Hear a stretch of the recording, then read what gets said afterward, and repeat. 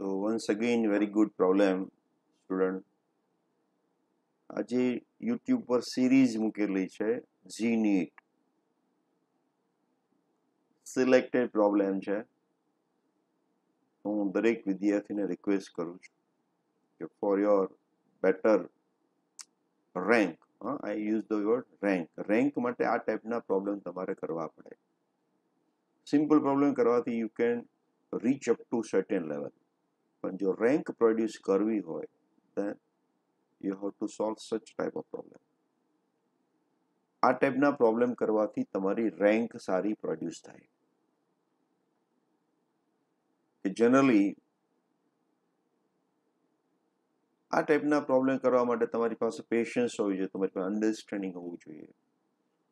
અને પછી તમે આવા કરો પણ એક અન્ડરસ્ટેન્ડિંગ હોય પણ તમે સોલ્વ ના કર્યા હોય તો એક્ઝામિનેશન હોલમાં મુશ્કેલી પડે. પણ પ્રેક્ટિસ કરેલી હશે તો તમે સોલ્વ કરી શકશો. તો સારી રેન્ક પ્રોડ્યુસ કરવી હોય તો તમારે આ ટાઈપના પ્રોબ્લેમ કરવા જ રહ્યા. You can prove yourself by doing such a type of problem. You can prove it. Right? તો આખી સિરીઝ જે છે બધા સિલેક્ટેડ પ્રોબ્લેમ છે. તો આઈ હોપ કે તમે આ કરશો. An electron gun G emits electron of energy 2 keV. So this is the energy 2 keV means kilo electron volt. Okay. In positive x direction, so it is shown here. The electrons are required to heat the spot as GS is 0.1 meter. So spot is somewhere here. It is not here. It is not in front of gun. Gun ni same nathi. And mix 60 degree with the x-axis. A uniform magnetic field be parallel to GS. Parallel to GS is applied here. This is the direction of magnetic field.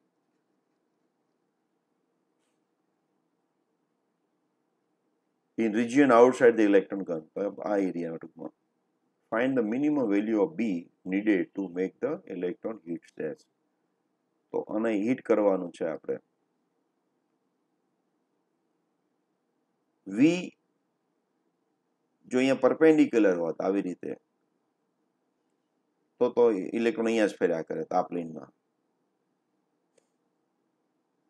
Right? અને જો બી વીની ડિરેક્શનમાં હોત તો electron સીધો જ જાત, કંઈ કોઈ જાતની મૂવમેન્ટ ન થાય, કારણ કે થીટા 0 છે તો ફોર્સ એક્ટ નહોતો થવાનો. તો વી મેક્સ એંગલ, તો એના વી હેઝ ટુ કોમ્પોનન્ટ. એક કોમ્પોનન્ટ આ જે છે એ અને બીજો કોમ્પોનન્ટ છે. તો આ આપણને શું આપશે? રેડિયસ આપશે ફરવા માટેની, અને આ શું આપશે? એસ તરફ જવા માટેની વેલોસિટી. એસ તરફ જવા માટેની વેલોસિટી આ રીતે. તો એ આ રીતે ફરશે આમ અને અહીંયા હીટ થાય. કેટલા રોટેશન થાય? It depend on magnetic field. તો તમને એક વર્ડ યુઝ કર્યો છે minimum. What is the word? Minimum. તો મારે મિનિમમ નંબરમાં તમારે રોટેશન, એટલે એક જ રોટેશન આપણે લઈએ તો મિનિમમ થશે. 1 rotation like this. Heat it. તો એ બી મિનિમમ આવશે. ઓકે. તો જે ડિસ્ટન્સ છે, ડિસ્ટન્સ કેટલું હશે? તો કે પિરિયોડિક ટાઈમ ઇન્ટુ વી પેરેલલ. ટી મારે એક I use T four 1 rotation only. 2 રોટેશનથી થઈ શકે તો મેગ્નેટિક ફિલ્ડ મારું વધારે હશે. કેમ? ટી ઇઝ ઇક્વલ ફોર્મ્યુલા શું છે? 2πm/qb. So B is minimum, the periodic time is maximum. B is minimum, તો periodic time maximum હશે. સમજાયું? જો હું 2 રોટેશન પૂરા કરું તો બી મારું મેગ્નેટિક ફિલ્ડ કેટલું? ડબલ જોશે. 3 રોટેશનથી થતું હોય તો 3 ટાઈમ્સ જોશે, પણ અહીંયા એક રોટેશનમાં પૂરું કરવાનું કે બી મિનિમમ જોઈએ છે. So this B is minimum and V parallel is V cos theta and this is your D. So we find this B minimum is equal to 2 pi m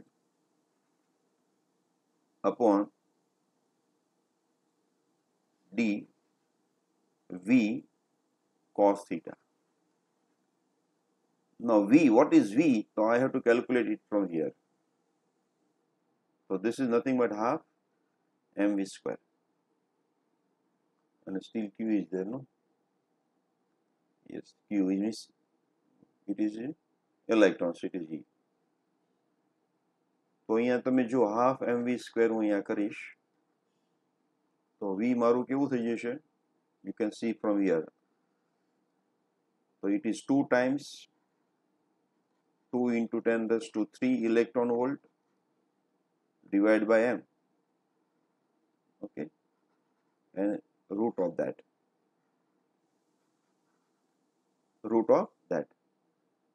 હવે જે ઉડતું હોય આપણે ઉડાડ દેવાનું રહ્યું.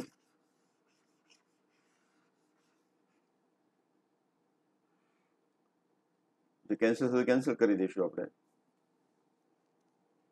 This m is m, we cancel 2 pi as it is. Okay, cos theta, cos 60 is half, so 1 by 2. D is 0.1 meter, I think.